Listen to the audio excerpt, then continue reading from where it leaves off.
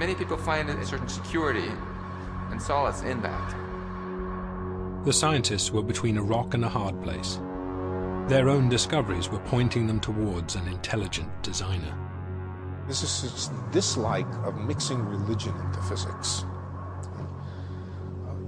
I think they were somewhat afraid that if it was admitted that the reason the world is the way it is has to do with our own existence,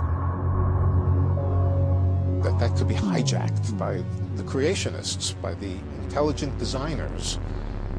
And of course, what they would say is, yes, we always told you so. There is a benevolent somebody way up high in the universe who created the universe exactly so that we could live. I think physicists shrank at the idea of getting involved in such things.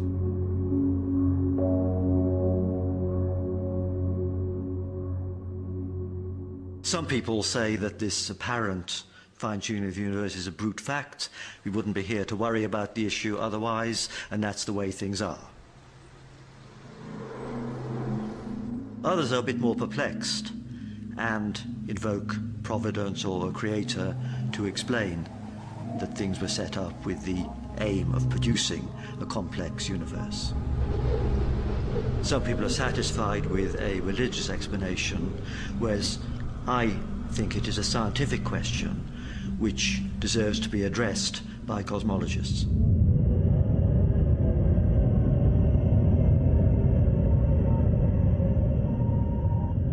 And cosmologists have found a solution to the fine-tuning problem. It is simple and elegant, but it requires a leap of faith as profound as any religious belief.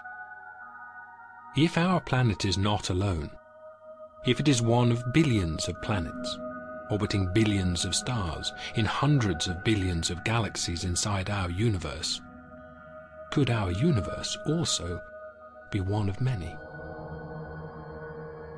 It may turn out that our concept of the universe, as astronomers see it now, is a very restrictive one. And what we have traditionally called our universe is one of many. If there are other universes, their laws of nature could all be set differently in their own Big Bangs. If there have been many Big Bangs, and if, and this is the second assumption, the outcome of those Big Bangs were universes governed by different physical laws,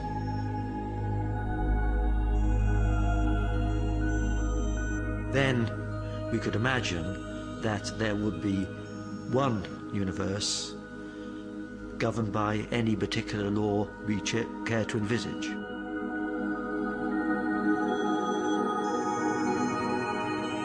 And therefore, it would not be at all surprising if there should be one universe that was tuned. If our laws of nature are only one set of values amongst the limitless possibility of others, then the fine-tuning of our universe once again falls within the laws of chance.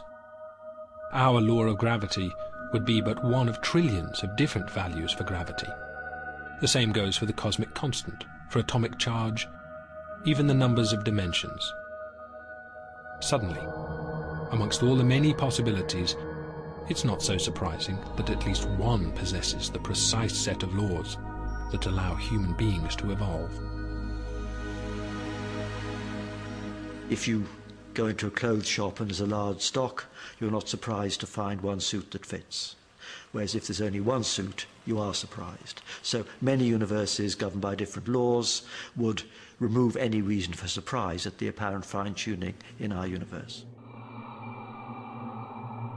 With one mighty intellectual bound, cosmologists could once again happily accept that our universe suited our existence precisely, without the need for a fine-tuner, a creator. Martin Rees coined a new word to describe the idea.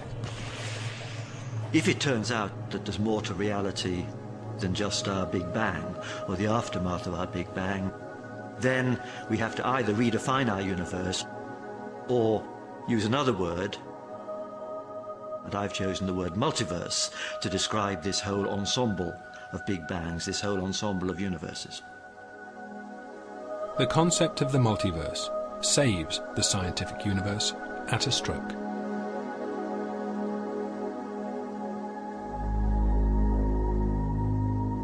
We now have a natural mechanism to explain why there is all this diversity out there, which in turn eliminates the need for the fine-tuning that some people might have liked because it would say that there was a fine-tuner. We don't need a fine-tuner. Yet theoretically, these other universes will always be beyond the scope of our telescopes. So is the multiverse really a scientific solution? One thing which people often object to when confronted with the whole multiverse idea is saying this can't be science, talking about all these things you can't see. If I have a theory involving entities that I can never touch, never measure, never observe, that's not science then, is it? And I'd say quite to the contrary. What makes good science is not whether you can see it or not, but whether you can rule out the theory or not. Having raised the possibility of other universes, cosmologists started to wonder what they might be like. And as they wondered, they found logic had set another trap. The multiverse idea had set them on a path that led them back, once again, to a creator.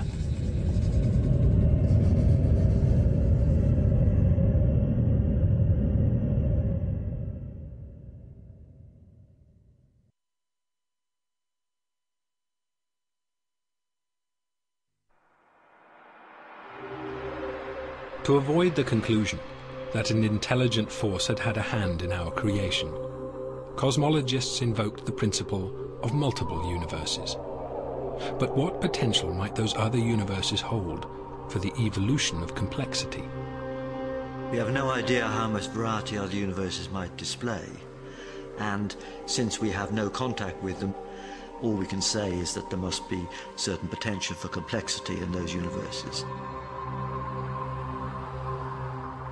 It's easy to imagine universes that would be less propitious for life than ours, but of course we may not be in the optimum universe in a sense. We can imagine universes that might be more propitious. These of course will be potentialities far beyond the powers of our brains to conceive, but we can't assume in this grander cosmos that there couldn't be other universes displaying more complexity than ours.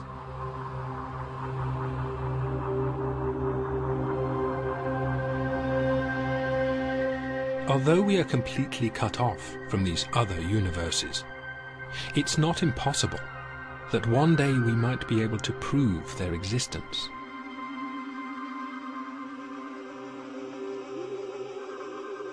I think it's a question that we can't even address at the present. I think we simply have to rely on the ingenuity of future generations of physicists, or whatever they call themselves at that time, to find their way into new ways of thinking about these things. The atomic theory was put forward by ancient Greeks 2,500 years ago. It took a couple of thousand years to verify it. It would not surprise me if it takes some fraction of that kind of time before we really absolutely understand these ideas, before we become totally comfortable with these ideas, before we say these ideas are hard, absolutely hard science. But can we ever know what these other universes are like? Somewhere, among this infinite collection, there must be those similar to our own. And some of them will be less evolved, and others much more advanced.